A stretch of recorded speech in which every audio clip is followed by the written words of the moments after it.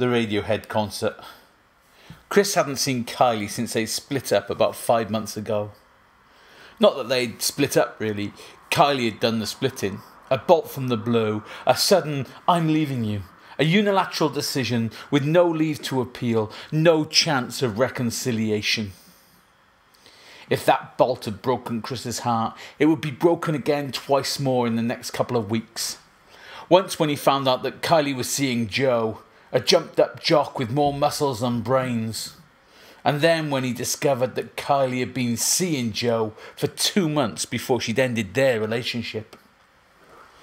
Chris moped, Chris sulked, Chris cried, and Chris generally felt sorry for himself. His mates rallied round, like mates do. They'd promised him that there were plenty more fish in the sea and he'd soon be swimming with those fish. They claimed never to really liked her anyway, and he was better off out of there. He could smile after a few beers with them, but alone in his room, all he could do was try to find a way to turn back time. He didn't want to be swimming in an ocean of strange fish. He'd been happy in the fish tank with just one.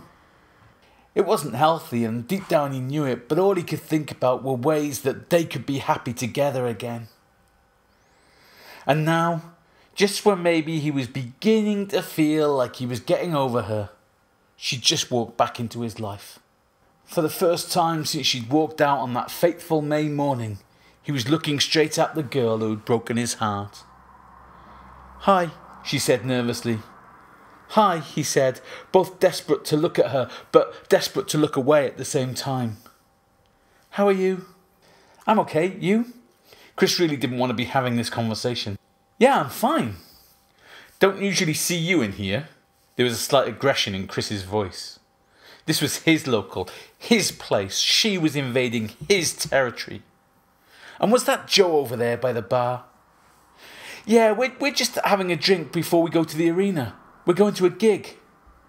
"Oh, who's playing?" Chris had thought town was busier than usual, but hadn't really taken much notice. "Radiohead." Chris looked her in the eye for the first time that evening. Had she just said Radiohead? They'd been together 3 years and she'd never said she liked Radiohead. Chris hated Radiohead. Their whiny songs and nonsense lyrics, their teenage angst that they really should have outgrown. He could have never loved a person who was into Radiohead. Had he really spent the last 5 months moping over a Radiohead fan? He suddenly felt the worry lines on his forehead ease.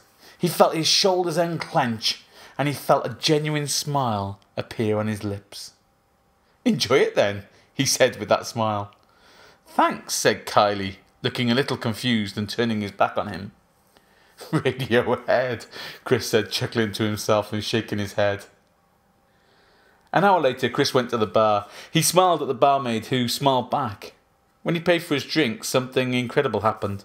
The barmaid spoke to him. "I've been smiling at you for weeks, and that's the first time you smiled back," she said. "Really?" Chris searched his memory. He genuinely hadn't noticed. "Yeah, so now you have. I finish here at 11:30. Fancy a nightcap?" She smiled again, and Chris smiled back.